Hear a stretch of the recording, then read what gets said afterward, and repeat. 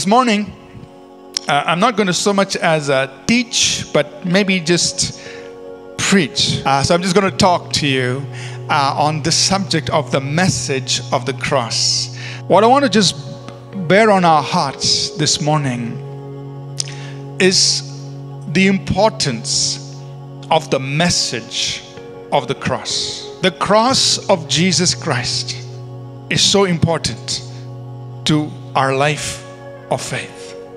That's central to everything we do, everything we believe, and all of our Christian life should originate and should point back to the cross of Jesus Christ. All of the Old Testament saints lived in the shadow of the cross. And just to help you and me understand some of these things, I just want to recount some of those bits and pieces that the Old Testament saints had. In the book of Genesis, Jesus and the cross, He is the seed of the woman.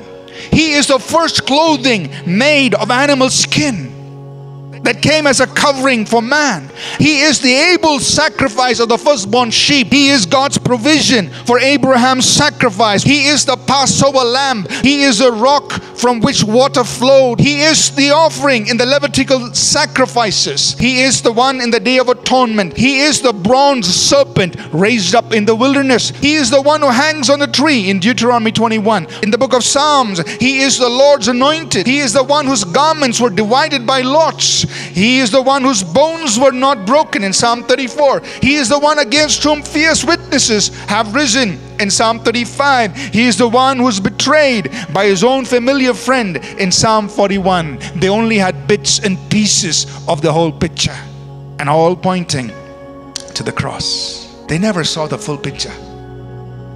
Today, you and I can look back and say, wow, all of that makes sense. It is all fulfilled in the person of Jesus Christ. Amen. So I want to challenge you and me this morning to live in the fullness and the light of the cross, to live in the light of the cross, because we have the full message. I just want to highlight some areas, and this comes only as a reminder. Many of us are familiar with these truths, but I just want to remind us and renew our understanding of these truths, that these are all based on the finished work of Christ on the cross. Number one is the whole truth about us being forgiven. We are forgiven because of the cross of Jesus Christ. The blood of Jesus Christ has cleansed us from all sin. Amen. What a privilege today for you and me to know that the sacrifice was made, the blood was shed, my sins are forgiven. You and I stand righteous and justified in the eyes of God.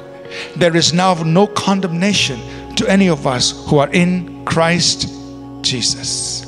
And you and I can boldly come to the Father, knowing that we are accepted in the beloved, that we are righteous, we are chosen in Him, and we are holy and accepted in His eyes. There is no guilt, shame, or condemnation that we need to walk under. Secondly, the power of the cross. We are redeemed. Redeemed. To be redeemed means God paid a price to purchase us. And He says, I bought you with a price. You are mine. You and I are God's purchased property, purchased possession. Everything about you belongs to God. Thirdly, we are healed and made whole through the cross. Our healing and our wholeness is based on the cross. The fourth thing that comes to us through the cross is the blessing of God.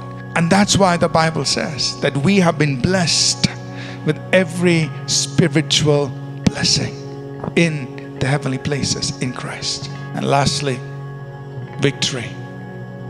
A life of triumph, an overcoming life is possible because of the cross of Jesus Christ.